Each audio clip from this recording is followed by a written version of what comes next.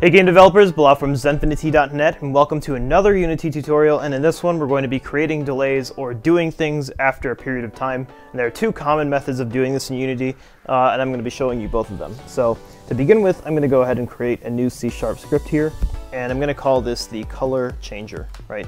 And I'll go ahead and open this up. Okay, so I'm going to delete our update function, and at the top here I'm going to write using Unity Engine .ui, okay? And then I'll make a reference to our image here so that we can drag it in the inspector. And I'll create a function called change, change color to red.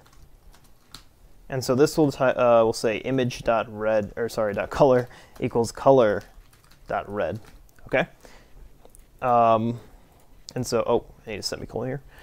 Okay, and so now we have our function that does it, and to say that we want to do this after a period of time, the first method we're going to use is the invoke method here.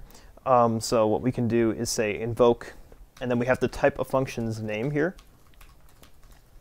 color to red, and then we can say 2 seconds, put a semicolon, and perfect, right? So I can actually just go ahead and drag this over and go to Unity, and I'll just create a new empty here.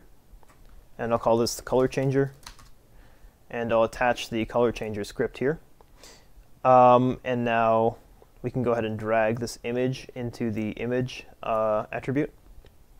I'll go ahead and hit play, and we should see that after 2 seconds this guy will become red, and that's exactly what happens. And so that's how to do it with the invoke function. If that's all you needed, then you're done here. But if you want to see the other method, which is to use a coroutine, then why don't we go ahead and go back into Visual Studio. And I'll change this into something that returns an IEnumerator. And basically that's something that can index, but that's a bit complex and not really in the scope of the video. So all that I'm going to do here is type yield, return, new, wait for seconds, and I'll type in 2. Right, and so I can just actually go ahead and delete this invoke. And instead of saying invoke, we can say start coroutine, change color to red, and we have to actually call the function to return the IEnumerator, which means put these parentheses here.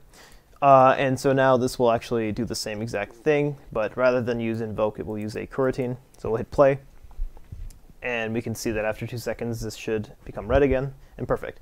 So two different methods that do the same exact thing. Depends on whether or not you want to use a coroutine, but that's beyond the scope of this video. So make sure to hit like if it helped you out, and hit subscribe to see the rest of these videos and more. And if you want to make your first game faster, first resource we have is an ebook on all the tools that you need for your first game. So check that out, it's totally free.